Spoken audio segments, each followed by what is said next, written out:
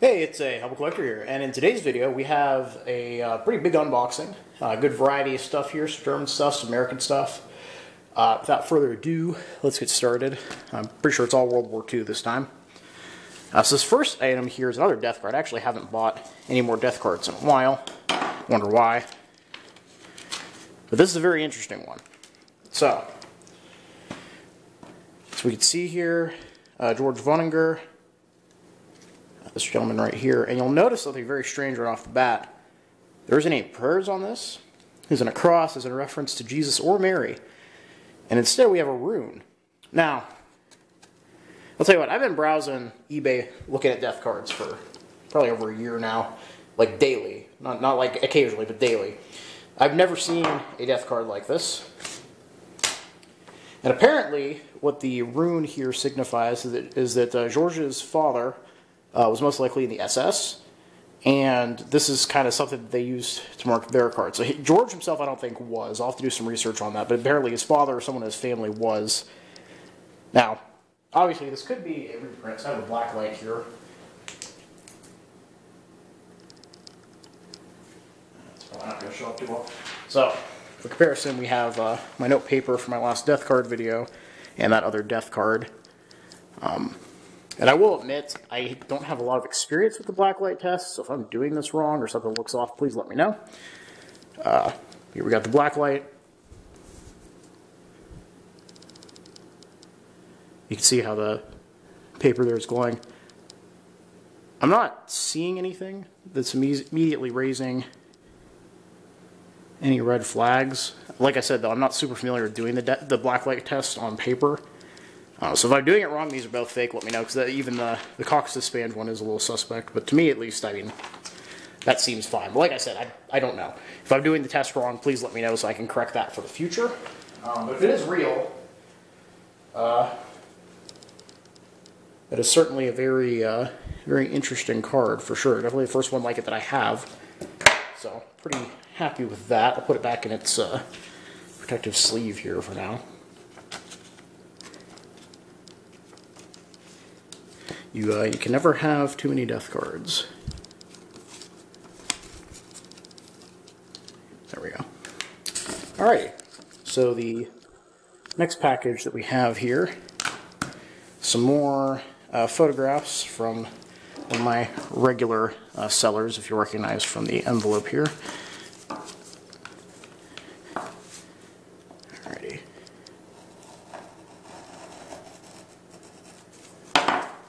Okay. Alrighty. So what do we got?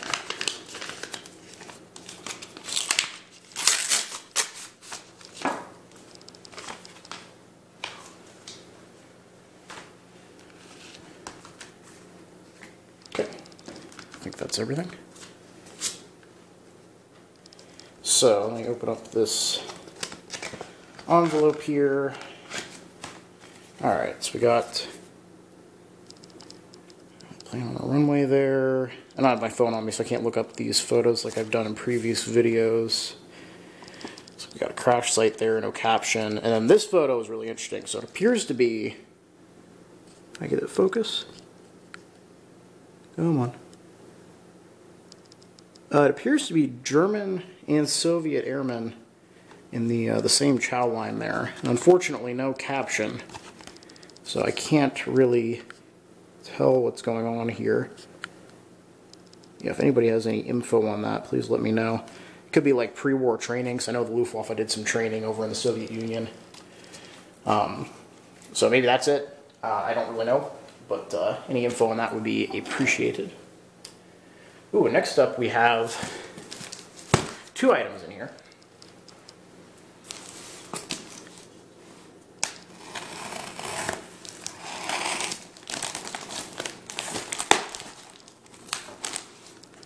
And one of them is, well, more photos, because I have a problem. And the other one is a very interesting book.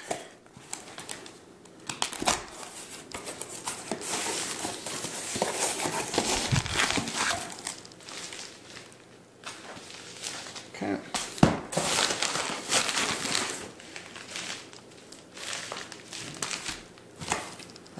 that's everything in that box. So I guess we'll start with this. Why not? Alrighty.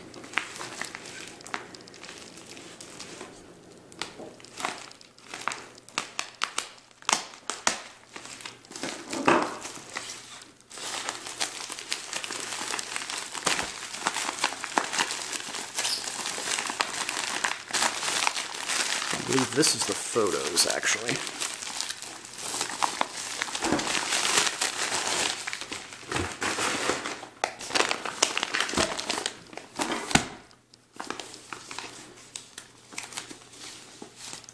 Best way to get in here, let's see. I'm gonna just cut in right there. Okay. We'll admit this photo album is a tad smaller than I thought it looked based off the auction. I know there's some pretty good photos in there, so I'm okay with that. And frankly, I don't have a lot of room at the moment anyway, so smaller's probably better. Ah, come on. There we go.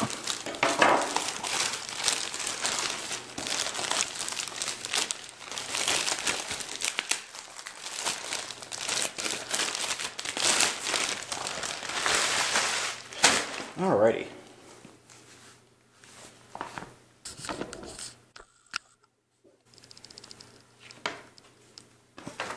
I think we're backwards there. There we go.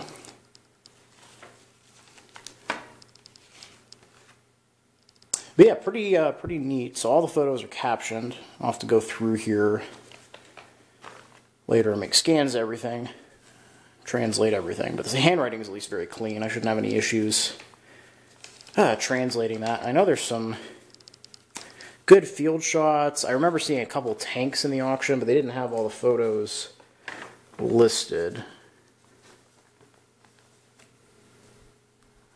Oh, Verdun tool. It's pretty neat. Let's see, barracks. Look at all that artillery. Oh, an English armored car. I wonder if that was captured post Dunkirk. We got a mine too.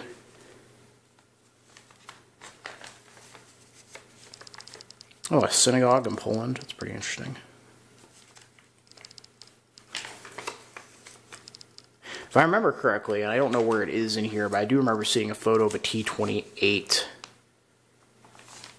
which would be pretty neat to see. Crim, a lot of Crimea, 1941.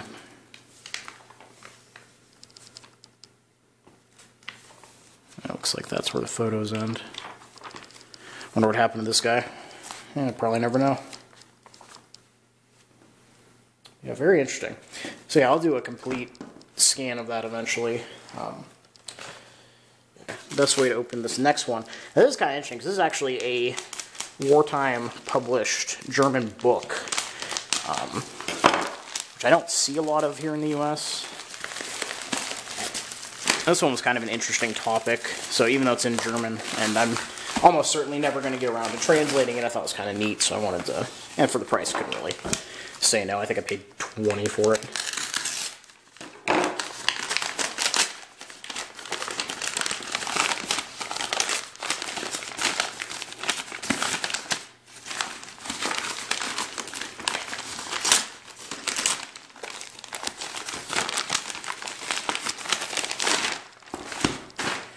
So you can see we got a nice Kriegsmarine Award there. I think, is that the Destroyer badge? I think it is, because this is a book about a destroyer, so that makes sense. Yeah, Z-13. This was actually written by the boat's chief engineer. From Kiel to Narvik, I believe. But yeah, pretty interesting. You can see it's published here in 1941. It's good wartime publishing. I think there's actually a photo of the engineer in here somewhere, which I'm trying to find. I think that's him. Or is that the ship's commander? But yeah, apparently they got sunk sometime in 41. Oh, look at that, though. That's a nice fold-out maps there. Is there any neat photos, I wonder? Oh, there's another fold-out. That's pretty cool. I didn't know the fold-outs were in here, so that's pretty sweet. That's one we just looked at. Yeah, pretty interesting stuff, though. I wonder if there's a translation of this book, or maybe a modern reprint, because I'd be curious to read it, actually. But it would take far, far too much time to try to translate this. But yeah, overall, though, pretty cool-looking book, especially with the spines going apart, but especially the cover I thought was neat. So I'll move on to this package. This large square. This is actually some US stuff, which is neat.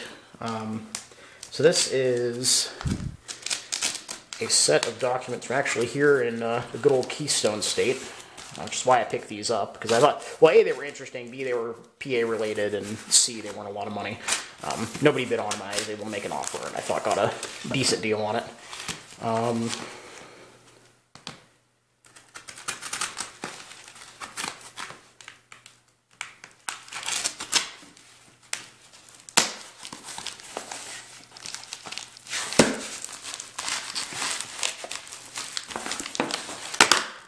Okay.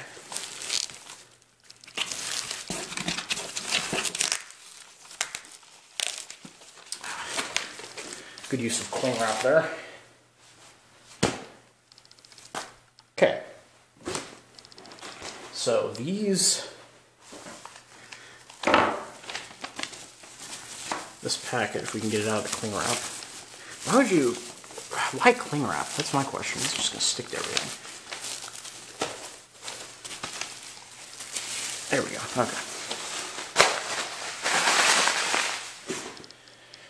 Alright, so this envelope here, as badly faded as it is, has some pretty neat documents. So here, we have a tank built by the AC&F Company of Berwick, Pennsylvania, which I found out when I saw this auction, did some research, was the sole producer of the Stuart light tank during World War II for the U.S. And this set of documents was given out to employees of the plant for the last tank that was made there. The 15,224th Stuart, built April 17th, 1944. Which I will read to you as follows. American Car and Foundry Company, Berwick, 6, Pennsylvania. Fellow employees of ACF. The last tank, the 15,224th, rolled from the assembly line on April 17th. It was a job well done and offers a challenge to the one that lies ahead. For there can be no let-up from our labors until the last shot is fired and the piece is won. You men have built reliability into the tanks that have gone out from these shops, and you may well be proud of your accomplishments. Berwick-built tanks have fought on every battlefield in this global war. They were with the British 8th Army in the earliest days of desert fighting in Libya, with General Montgomery's troops in their historic pursuit of Rommel in his 1,500 miles flight across Africa, and leading the victorious 8th Army in its triumphal march into Tripoli. They joined the 1st American forces with the British in North Africa after the Casablanca landings, and were storming the beaches at Salerno. In the Pacific, they landed with the Marines on Guadalcanal and the Solomons, on Buna, New Guinea, and served with the Aussies in the land down under. Okay. High up in the Arctic Circle, they fought in the Aleutians with the Russians in the Caucasus before Stalingrad, and in Brazil, they helped to guard the gateway to the South Atlantic. The tanks that you have built here in Berwick are now gathering all over the world in preparation for the D-Day that will dawn, with Eisenhower getting ready to storm the fortress that is Europe, and with MacArthur in his march to the Philippines and on to Tokyo. Note the spelling of Tokyo there.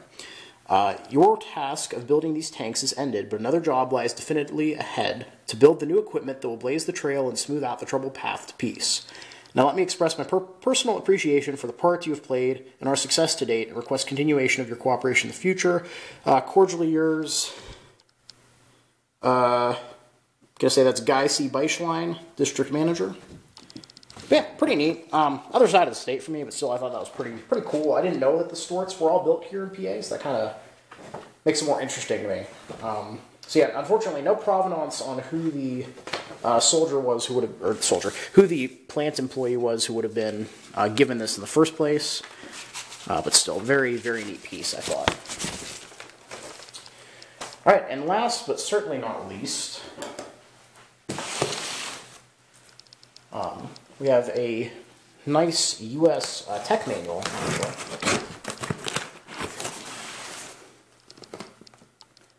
which was offered to me by a gentleman that I've worked with many, many times, bought from many, many times. Every now and then he'll get something in and he'll give me first dibs, which is nice. That's one of the nice things about the hobby, like I've said before, is building up a relationship with different dealers and things.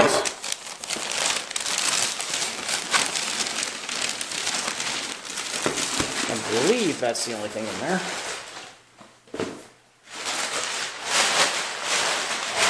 It certainly appears so. So that is good. A lot of plastic bags this episode. We're getting near the 20-minute mark, so I'm going to have to stop or try to keep filming. Oh, there's a postcard here. Thank you from the seller. This is a modern postcard of the Titanic, so still pretty neat. But yeah, check this out. This is a manual for the Sperry machine gun turrets. This is the service and overhaul manual. Belonged to a guy named Jenkins. So we can see here, nice July 1942 manual for the Sperry ball turrets, actually. And there should be some good pictures in here somewhere. Maybe? Yeah, so you can see there as I drop it. Yeah, check that out. It's pretty sweet. Yeah, he gave me a pretty fair price on this, I would say. But yeah, it's got all the fold-outs and all of this. That's really cool. So if anybody's rebuilding a Sperry ball turret and would like and has questions, I might be able to help you out. Paper is very fragile, though. But yeah, this is very similar. I bought a lot recently, probably like in the past year, that had like the wiring manual for a B-26 Mitchell. So I saw this manual. I was like, oh, that's cool. I like all these old technical blowouts. Like, look at that. Can make posters out of those, actually. Oh, there you go. There's a nice photo of a ball turret. Very cool. But yeah, overall, pretty good. Couple of lots from the past few weeks. Got the Sperry turret manual there. Documents relating to the Stuart tank production. A book on a German destroyer. Photo album with some very interesting photos in it. I'm looking forward to getting scanned in. A couple photos and a very odd death guard. So yeah, hope you all enjoyed the video. Please leave a comment down below. Love hearing from you guys. Thank you all for watching. Happy collecting. And I'll see you all again very soon.